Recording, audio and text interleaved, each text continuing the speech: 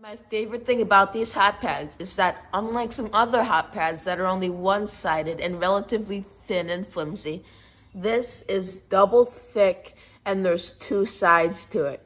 So nothing is going to go through these hot pads. And I also really like this stitch. And the way it's made is by working a 2-row repeat of single crochets and then double crochets for the larger areas and then the smaller areas. And then you reverse that for the other 2-row repeat in your contrasting color to make the indentations and then the straight sections as well. And of course, like any good hot pad, I added a hanging loop. And in spirit of the 4th of July season, I had to make it in red, blue, and white.